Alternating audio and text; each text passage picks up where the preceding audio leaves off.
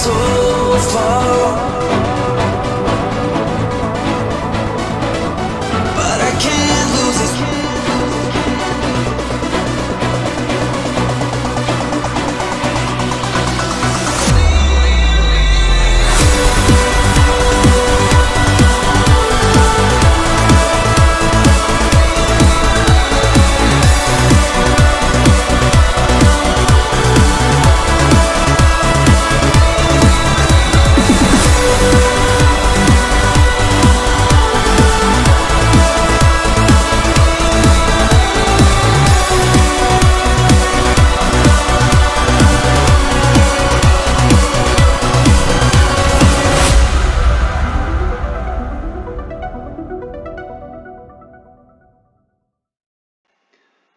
The day is warm, yet there is a cooling breeze.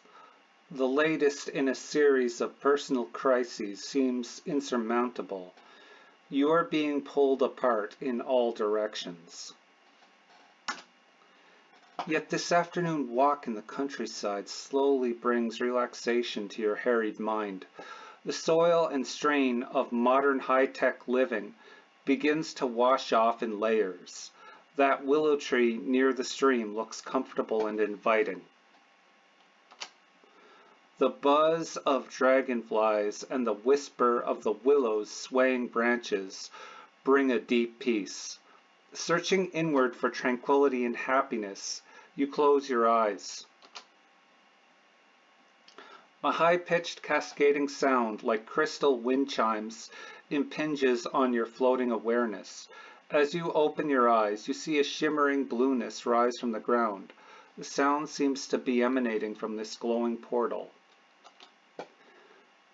It is difficult to look at the blueness. Light seems to bend and distort around it, while the sound waves become so intense they appear to become visible. The portal hangs there for a moment, then, with the rush of an imploding vacuum, it sinks into the ground. Something remains suspended in midair for a moment before falling to the earth with a heavy thud. Somewhat shaken by this vision, you rise to your feet to investigate. A crude circle of stones surrounds the spot where the portal appeared. There's something glinting in the grass. You pick up an amulet shaped like a cross with a loop on the top. It is an ankh, the sacred symbol of life and rebirth, but this could not have made the thud. So you look again and find a large book wrapped in thick cloth. With trembling hands, you unwrap the book. Behold, the cloth is a map, and within lies not one book, but two. The map is of a land strange to you, and the style speaks of ancient cartography. The script on the cover of the first book is arcane but readable. The title is The History of Britannia, as told by Kyle the Younger. The other book is disturbing to look at. Its small cover appears to be fashioned out of some sort of leathery hide, but from what creature is uncertain. The reddish-black skin radiates an intense aura suggestive of ancient power. The tongue of the title is beyond your ken.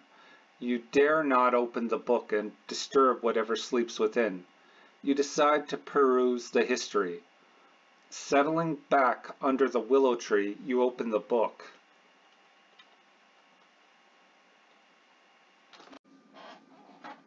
Chapter 1, Political History. The Dark Ages of Britannia is the name given to that long span of time when the infamous triad of evil stalked the lands and challenged all for the supremacy of the soul. The first era of the Dark Ages came to an end with the downfall of the evil wizard Mondain and his many minions, as chronicled in Ultima I. The lords of the lands were weak and scattered, rendered ineffective by factional wars. It was only through the valiant efforts of one itinerant adventurer that the foul Mondain was tracked to his hidden lair and slain. But a few years of restless peace followed Mondain's downfall. So long had the world shuddered beneath Mondain's yoke that many found it hard to believe that he had really been vanquished. In truth, his teachings did not disappear. Mondain's apprentice, Minax, rose to power soon thereafter to challenge the fledgling city-states that were beginning to evolve. The terrors had begun anew. Minax's powers, upon maturity, greatly exceeded those of her evil mentor. With these powers, she was able to rain wholesale destruction upon the planet, twisting and corrupting everything. Her foul web spread throughout time itself, ensnaring all who sought to oppose her. Finally, there arose a hero out of legend who dared face Minax in her own fiery castle and destroy her. Thus ended the second era of darkness, as told in Ultima II. 20 years of well-earned tranquility ensued and prosperity favored the land. Then disturbing omens appeared, followed by the mysterious appearance of a fiery island. The tale of the third era of the Dark Ages is told by Iolo the Bard in Ultima III, wherein Lord British, sovereign of an incipient empire in the land of Sosaria, called forth through time and space for heroes of the people to assemble. 4 diverse adventurers answered this clarion call. To them fell the geas of the doom of Exodus. Long they labored on the trail of the mysterious Exodus, through many a deep dungeon which seared their souls. To this day, each member of that team bears the marks of their journey. With the aid of the mystical Time Lord, they were successful in bypassing the great Earth Serpent and gaining access to Exodus's island fortress. The very bricks of the fortress rose up against them, and great is the bard's tale of their struggle to reach their mortal foe. Of the final confrontation, not one of them will speak, save to say that the evil is gone from this plane. So passed the third member of the triad of evil, and with this death, so passed the dark ages of Britannia. From the rubble of Sosaria, Lord British was able to unite all the mainland and a few of the islands under his rule. This new empire of Britannia brought much sought-after peace and prosperity to its subjects. Many of the ancient pockets of evil were destroyed, so that the only remaining hazard to wayfarers was the occasional stray band of marauding orcs or hill giants. Most of the lands were mapped, though a few unexplored regions still remain. With the triad of evil destroyed, Lord British became known for his dedication to raising the quality of life of his subjects. To assist in this endeavor, 3 mighty structures were raised in the distant parts of the realm. One was the Lycaeum, wherein lay the great observatory. Another was the Empeth Abbey with its oak groves, where wise men and women meditated upon the teachings of the ancients. The third structure was the great castle of the Knights Order of the Silver Serpent. Only the flower of Lord British's chivalry was invited to join this order, which embodied the highest ideals and exemplary bravery. The rest of the land was divided among 8 major towns, each with its own political faction. Numerous satellite villages also dotted the countryside between the towns. In this manner were Lord British's lands organized. Closing the book, you again pick up the Ankh. As you hold it, you begin to hear a hauntingly familiar, lute-like sound wafting over a nearby hill. Still clutching the strange artifacts, you rise unbidden and climb the slope. In the valley below you, you see what appears to be a fair. It seems strange that you came that way earlier and noticed nothing. As you mull this over, your feet carry you down towards the site.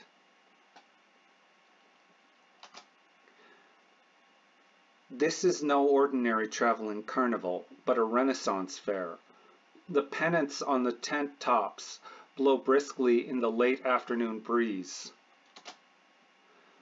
The ticket taker at the Ren Fair's gate starts to ask you for money, but upon spotting your ankh says, "Welcome, friend. Enter in peace and find your path." The music continues to pull you forward amongst the merchants and vendors. Glimpses of fabulous treasures can be seen in some of the shadowy booths. These people are very happy. They seem to glow with an inner light. Some look up as you pass and smile, but you cannot stop. The music compels you to move onward through the crowd. Through the gathering dusk, you see a secluded gypsy wagon sitting off in the woods. The music seems to emanate from the wagon. As you draw near, a woman's voice weaves into the music, saying, "You may approach, O seeker." You enter to find an old gypsy sitting in a small curtained room. She wears an ankh around her neck. In front of her is a round table covered in deep green velvet. The room smells so heavily of incense that you feel dizzy. Seeing the ankh, the ancient gypsy smiles and warns you never to part with it. "We have been waiting such a long time, but at last you have come. Sit here and I shall read the path of your future." Upon the table she places a curious wooden object like an abacus, but without beads. In her hands she holds 8 unusual cards. Let us begin the casting. The gypsy places the first 2 cards upon the table. They are the cards of sacrifice and humility. She says, "Consider this. Thou art an elderly, wealthy eccentric. Thy end is near. Dost thou A. donate all thy wealth to feed hundreds of starving children and receive public adulation, or B. humbly live out thy life, willing thy fortune to thy heirs?" A. The gypsy places 2 more of the cards upon the table. They are the cards of honesty and compassion. She says, "Consider this. Entrusted to deliver an uncounted purse of gold, thou dost meet a poor beggar. Dost thou A. deliver the gold knowing the trust in thee was well placed, or B. show compassion, giving the beggar a coin knowing it won't be missed?" A.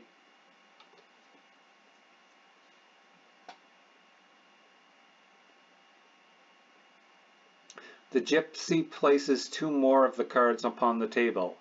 They are the cards of justice and spirituality. She says, "Consider this. Thou dost believe that virtue resides in all people. Thou dost see a rogue steal from thy lord. Dost thou A. call him to justice, or B. personally try to sway him back to the spiritual path of good?" B. The gypsy places 2 more of the cards upon the table. They are the cards of valor and honor. She says, "Consider this. During battle, thou art ordered to guard thy commander's empty tent. The battle goes poorly, and thou dost yearn to aid thy fellows.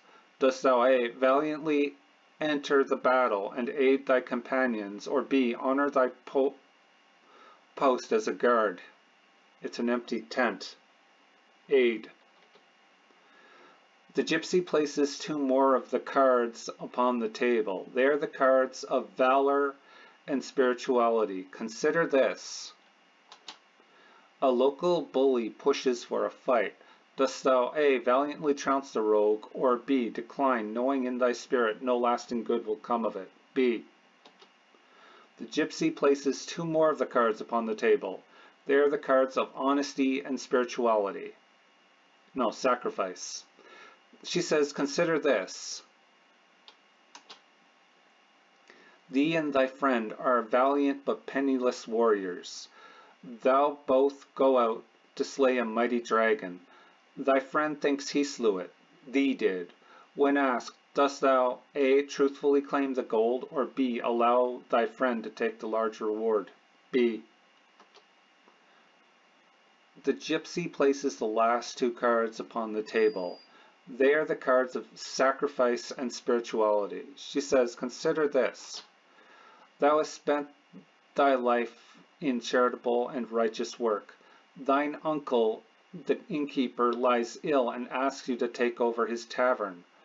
Dost thou A. sacrifice thy life of purity to aid thy kin, or B. decline and follow thy spirit's call?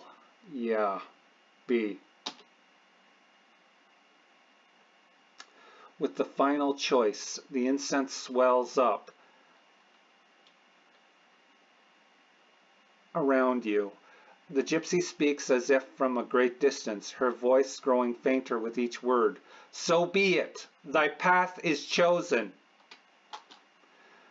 There is a moment of intense, wrenching vertigo. As you open your eyes, a voice whispers within your mind, seek the counsel of thy sovereign. After a moment, the spinning subsides, and you open your eyes too. Welcome to Let's Play Ultima IV, Quest of the Avatar. Let's begin the adventure, shall we?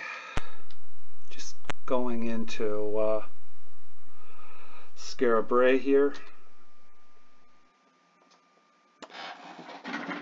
Now, a large part of this game is conversation, although there is action involved in it in terms of role-playing turn-based combat.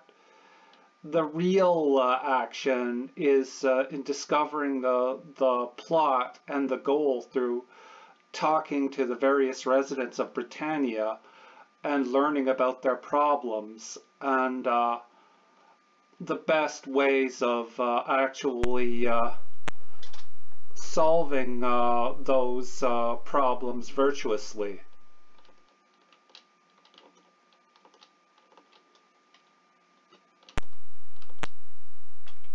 Okay, let's talk to this person.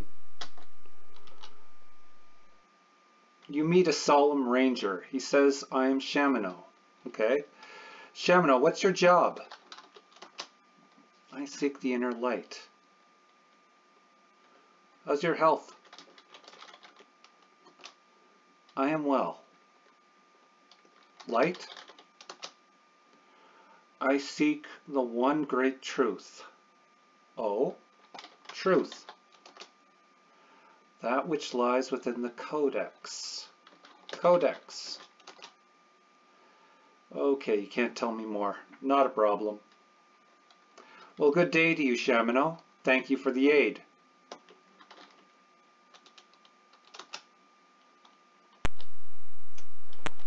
Alright. Talk. You meet a wise mage. He says, I am Carlisle. Okay, Carlisle, what's your job? I write magic. Dost thou believe in magic? Yes. Magic missiles need but one part ash. Oh, thank you.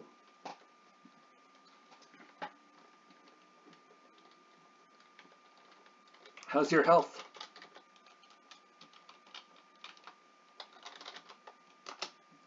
Oh, I'm fine. Okay. Have a good day, Carlisle. Hello. You meet a gallant fighter. Can I get your name? He says, I am white. Interesting. What's your job? I quest. Oh? Many quests are very dangerous. Art thou fearless in all things? To be honest, no. Danger is real. No danger is real. Okay. Alright. White. That I cannot help you with. Okay, health. Excellent. Thank you. Bye.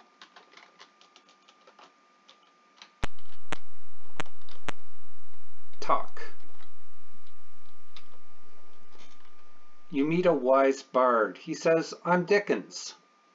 Nice to meet you, Dickens.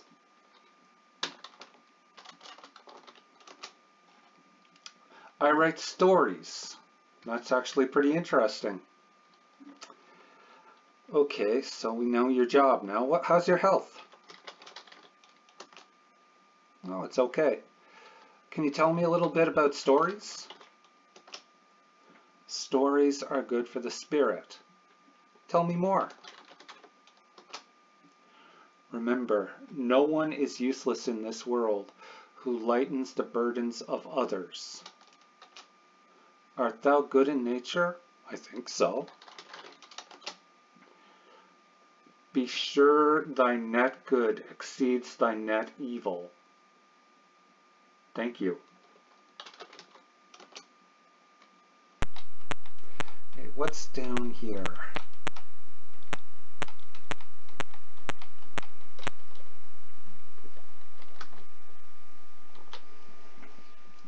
You meet a short, dumpy man with a book. Can I get your name? He says, I am Ramasco. Well, what's your job, Ramasco?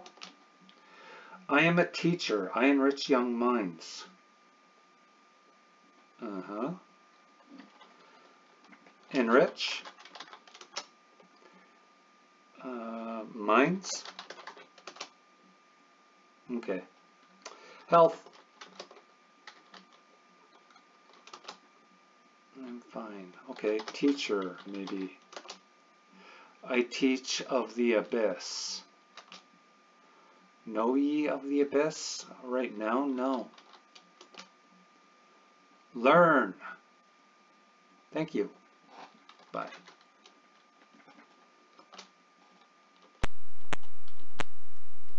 Talk. You meet an injured man. What's your name?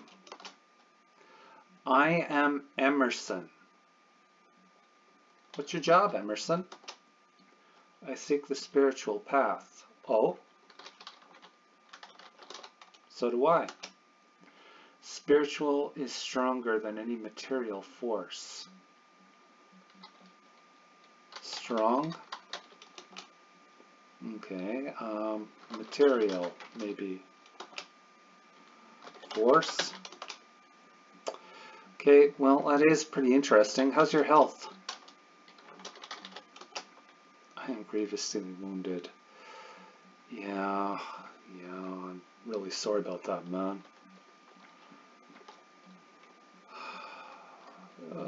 Bye, you have a good day.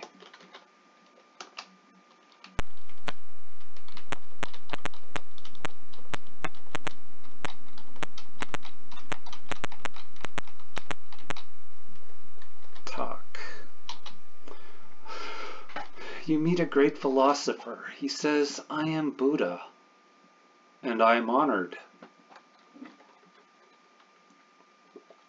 What's your job, Buddha? I teach. What do you teach? When one has pity on all living creatures, then one is noble. Noble?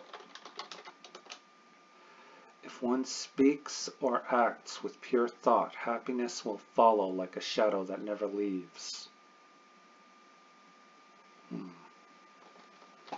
Happiness. Thought. Shadow. No, I don't see where to continue this conversation for now, so I'll ask him his health. I am well. All right, Buddha, it was a pleasure meeting you. You have yourself a great day. Now, let me see. Okay, my food supplies are going well. What's up here? Hi! You meet a small child. He says, I am barren. What's your job? I don't have a job. Okay. How's your health? Okay. I am not sure how to proceed from here, so have a great day.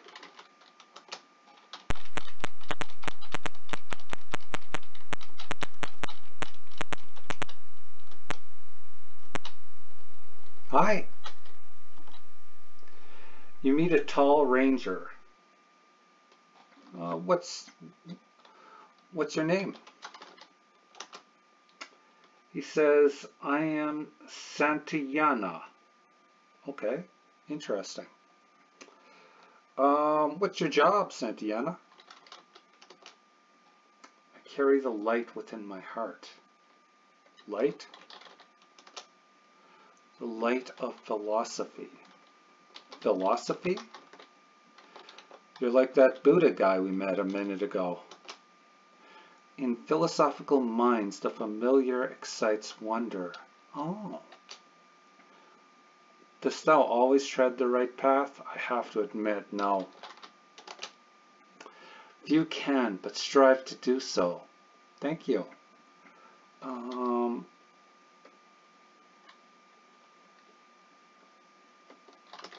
me check something here. Yeah. Well, thank you.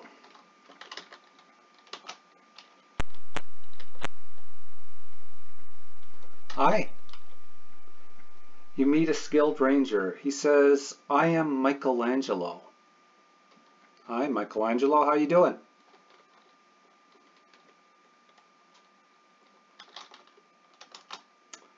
I strive along the path. Art thou far along the path? No. Fear not, thou shalt be. Oh, thank you. Tell me about this path. Success is a journey, not a destination. Tell me about the journey. May thou always desire more than thou can accomplish.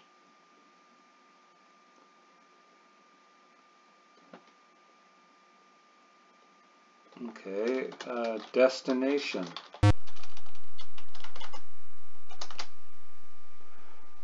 Okay. Desire. Accomplish. I'm not sure what to make of that, but thank you. I'm guessing it will mean something later.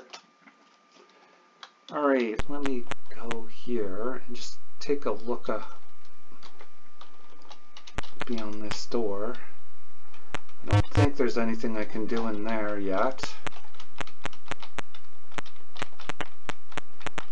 So what's down here to the south, if anything?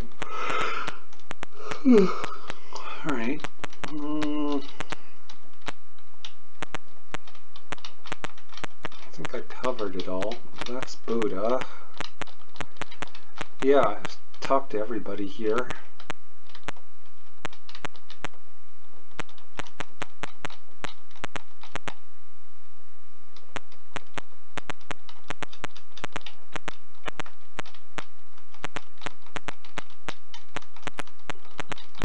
See if there's anything.